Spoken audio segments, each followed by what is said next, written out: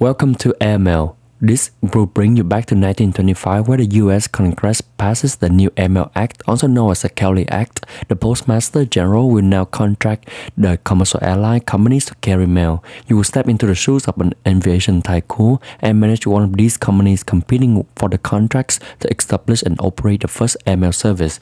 You will have to grab the incentive offered by the government that plotting the most efficient route and developing the technology that will allow you to build the most autonomous and reliable models.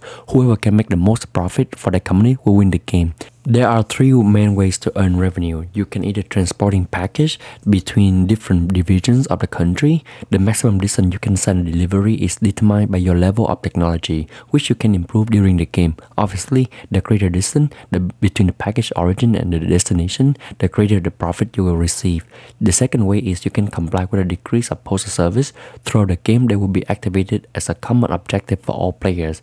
Last but not least is express deliveries. At the end of the game, you can the benefits of the express deliveries that you have and successfully carry out. To achieve all the above, you will have to plot and extend your own routes by connecting different divisions, playing concession cards, and asking the government subsidy.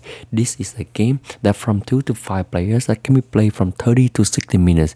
I recommend this game if you're looking for a light, medium light game. And that's it for today. See you next time.